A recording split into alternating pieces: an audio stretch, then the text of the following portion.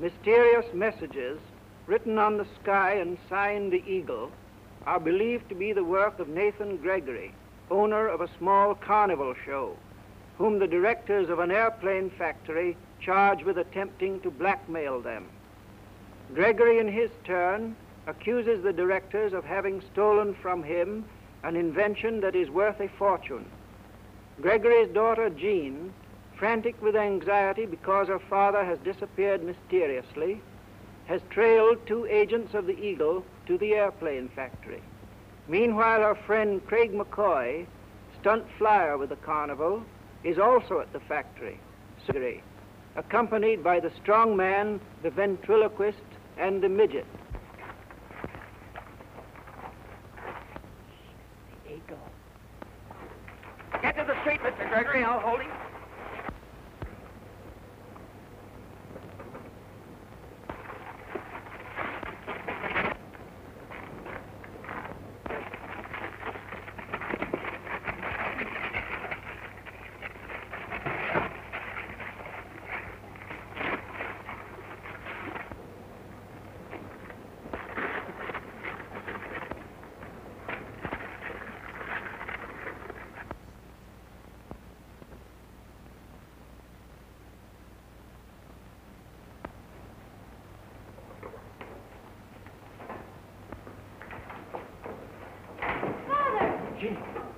Quick, we've got to hide.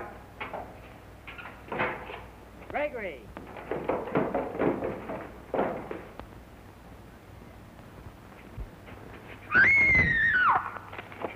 Quick, take her. She's fainted. Get her to the car. I'll hold these birds up. You well done, you're holding.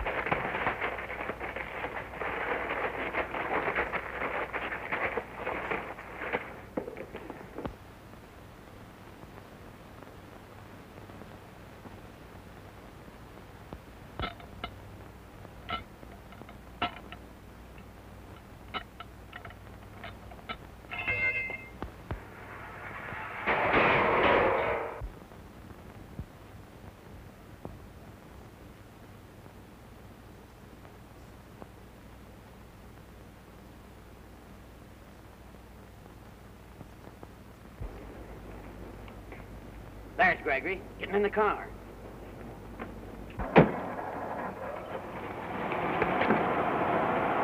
So you thought you'd get away from us, did you? Not a chance. Open that door there.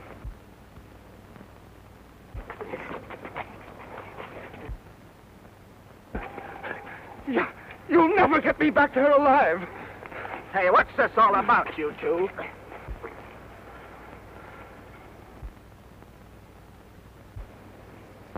You got here just in time, officer. This man's insane. Insane? Why, you...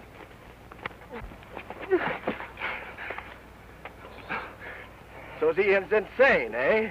Yeah. Persecution mania. Thinks he's an inventor whose plans have been stolen. Imagines he's being held prisoner by enemies. You are! Oh, I am an inventor. My invention was stolen. And I have been held prisoner by the directors of that corporation. There, see? Yeah, too bad. One of you boys drive the car and we'll take him down. Oh, but I tell you, it's all a mass of lies. I am an inventor, and I... Sure. But, officer... I understand. Come along. Tell me all about it now.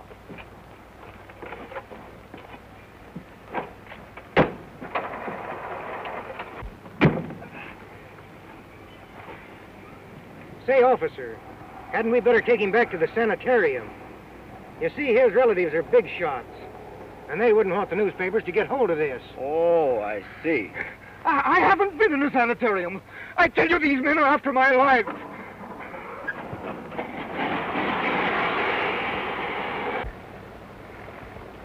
Gregory is the Eagle, all right. This time we actually saw him. Yes, there's no doubt of it. Look, another sky message. The Eagle again. He's riding aim. His victim. We've got to do something to stop this fiend. Well, what can we do? Oh, this thing can't go on. Let's call in the police. You know very well we don't dare appeal to the law. Certainly, we absolutely fail if we do anything like that.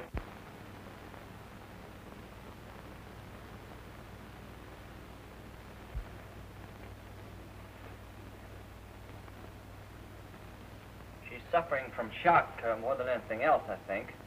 A night's rest will take care of that, I'm sure. It's enough to shock anybody being attacked by a madman. Madman? What's happened? Where's my father? You mustn't talk. You'll only excite yourself. But I want to know what happened and how I... We'll tell you all about it in the morning. I tell you, I can't stay here. I've got to...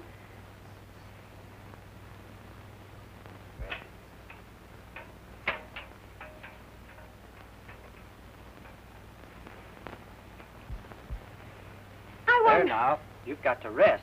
Be a good girl and try and sleep. Well, I've got to get back to my beat. So long.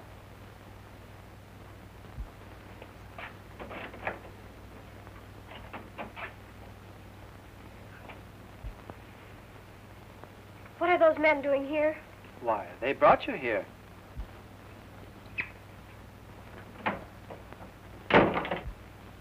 Oh, I've got to get out of here. Please get my clothes. Wouldn't do you any good if you had them. The entire staff has orders not to let you out.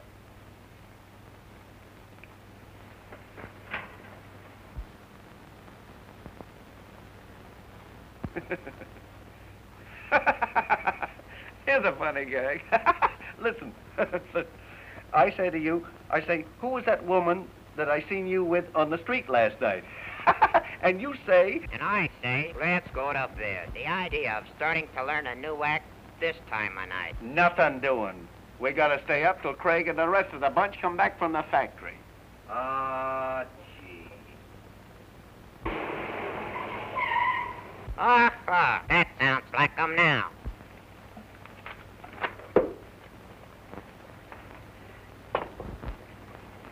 Everything worked out perfectly. Where's Mr. Gregory?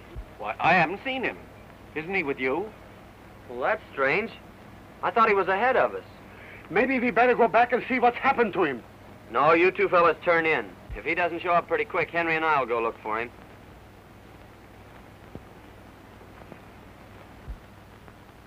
Well, I'm sure that Mr. Gregory got out of the factory, but the question now is who... No, you don't. Get in here. So Gregory got away from the factory, did he? Where is he now? I don't know.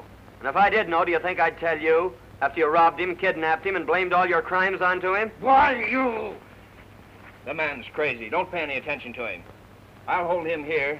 You fellows go out and search the grounds for Gregory.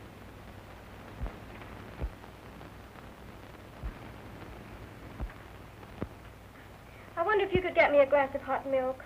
Sometimes that helps me to sleep. Well, I'll try.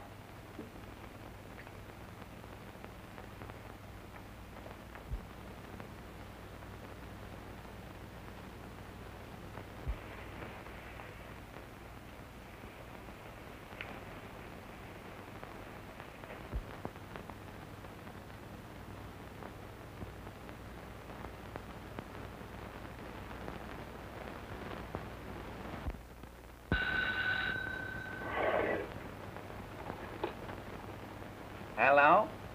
Give me that phone. It may be just the information we want. Oh, let a guy talk the way squirrel, won't you? Wasn't you ever in love? Why, certainly I've been in... Smart boy. Oh, be a little broad-minded, won't you? What are you talking about? This is Jean. Oh, honey, I can't tell you that. I've got visitors. You mean some of those men are there? Oh, sure, I mean it, sweetheart. I mean that and nothing else but.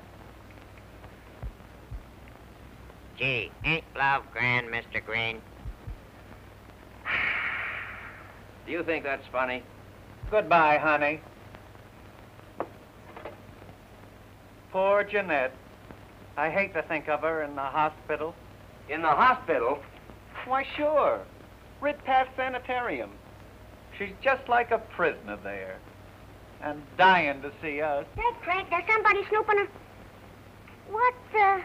Come on in. Join the party. But no loud talk. What's the idea of the stick-up, Craig? They're after Gregory again. Get up on that stool.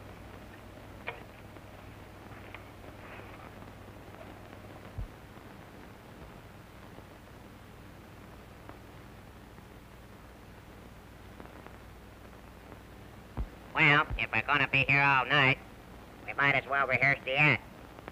Okay. Now, let's see, what was that gag? I say to you... You say to me, who was that lady I seen you on the street with last night? All right. Who was that lady I seen you with on the street last night? That wasn't no street. That was right up my alley. Wasn't that a great gag, Mr. Green? What will I do? Break him in two and throw the pieces in the woodbox? No, tie him up. Duck outside and steer the others away from us. I know a better way.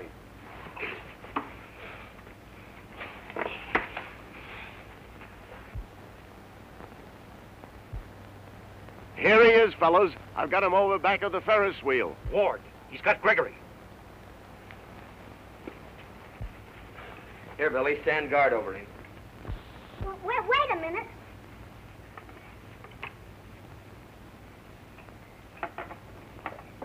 Okay, pal.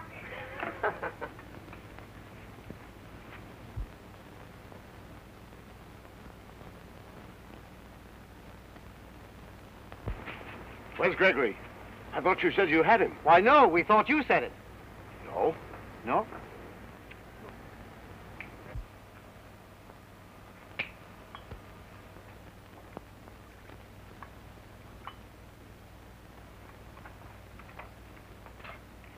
There's a Dr. McCoy in the lobby to see your patient. Dr. McCoy? Yes, he was sent by the two gentlemen who brought the patient in last night. Okay, show him in.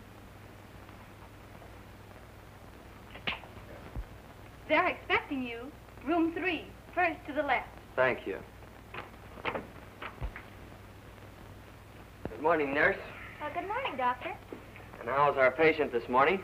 I think rested very nicely. Oh, may I borrow your thermometer, please? Certainly.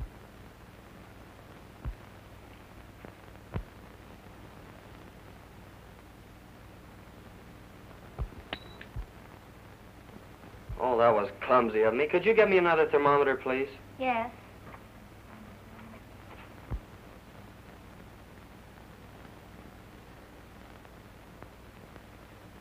What's it all about? How did you get here? Oh, I don't know. Daddy and I were attacked in the factory, and then I fainted like a little fool. Then the next thing I knew, I was here. Oh, listen, I think they've got Daddy here, too. What makes you think so? Because it was Moore and Boyle who brought me here. Moore and Boyle. That means we've got to work fast. Now, I'll prowl around and try and find out what room he's in.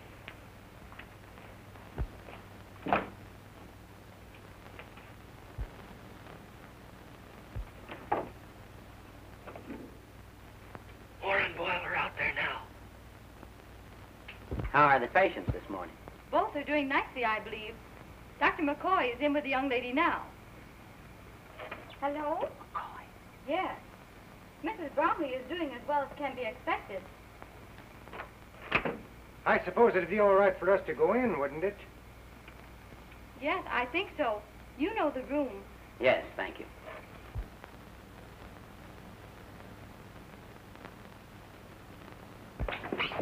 Don't be a fool. It's Gregory we're after.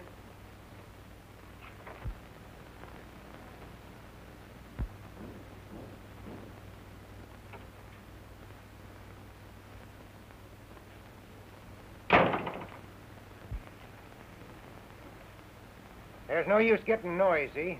You're going out with us, and that's that. I won't go. You can't make me go. Would you rather we'd calm you down? What's the meaning of this, gentlemen? Who are you and what do you want with this patient? Why, we're the men that brought him here last night. This gentleman is his brother. It's a lie. He's not my brother. They've come here to Oh, kidnap me. no, that's all right. I'm sure everything's going to be all right. You boys better step outside while I quiet him down.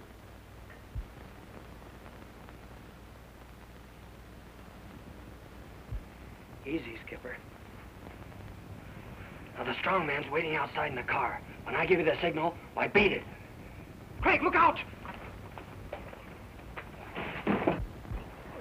Never mind me. You get out, quick.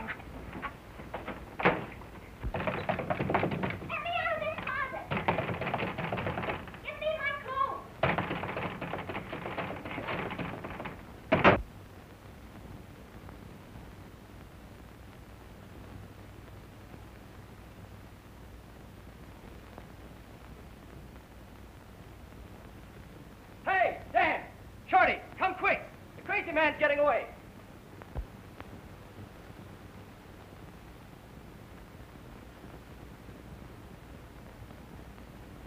Where's your father? Craig's with him. Look! Let me go. Let me go, I tell you.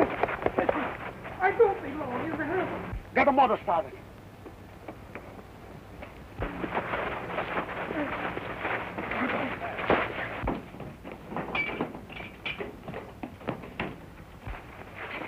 Get in the car. I hold these boys up.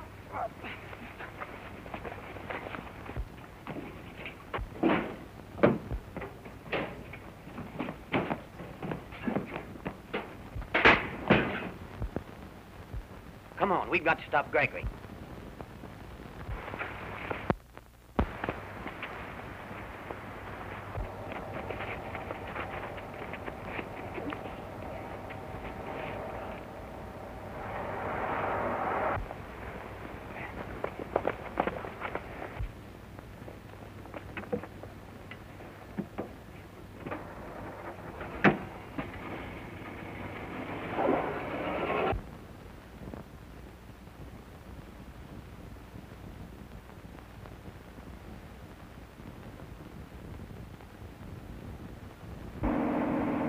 Beat it around the corner. I'm going back to help Craig.